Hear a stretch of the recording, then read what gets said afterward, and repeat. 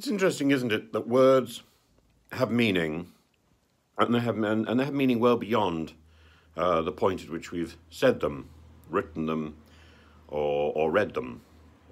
Words linger, and actions linger. There are some things we say and do on the spur of the moment.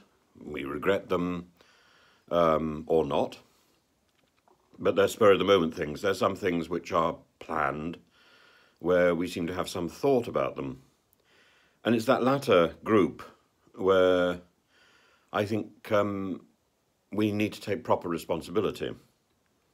The former group, yeah, I've got some sympathy. We all say foolish things in the heat of the moment. We all say foolish things when somebody is pressing us to do so. In the case of the Jeremy Carr show, this was planned, scheduled, scripted, and learnt and delivered. It was very intentional.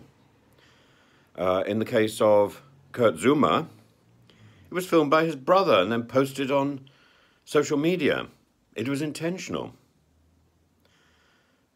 Now, what is interesting is how many other people will share that blame. And this is really the alarming part, because when Jeremy Carr made his joke, people laughed. There was quite a noticeable guffaw, and this was some time ago. So I find it alarming that the target of this, the target of the Jeremy Carr issue is him alone. There's an entire audience that needs to explain its response.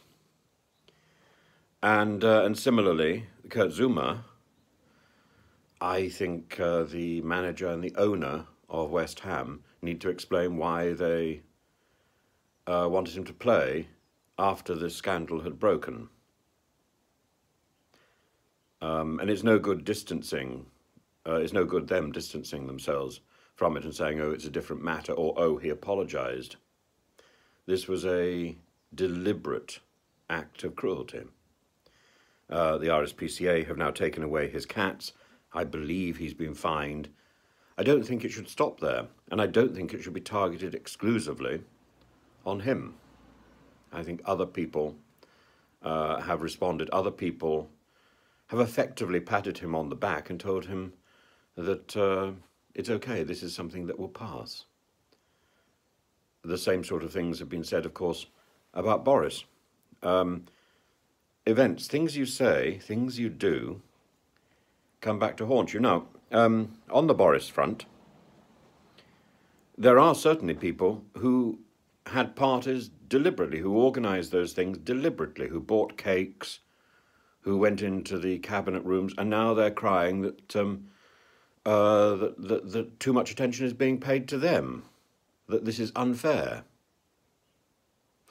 I really am not sure that's the case. If you bought a cake and you brought it into a crowded room, you are responsible. It's just disturbing, this buck passing, and this.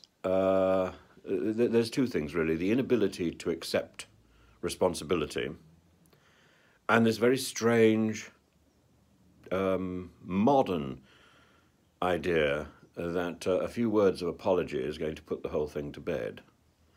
An apology is about a deliberate decision to change the way you behave. So we want to see some evidence that there is change.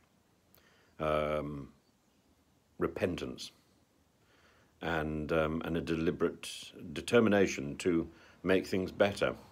And if you're in the public eye, that means on a grander scale, I'm afraid.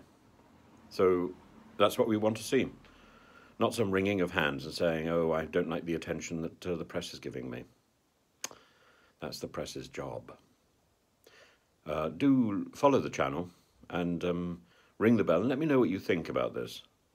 And I'll try and post something more uplifting later. Have fun.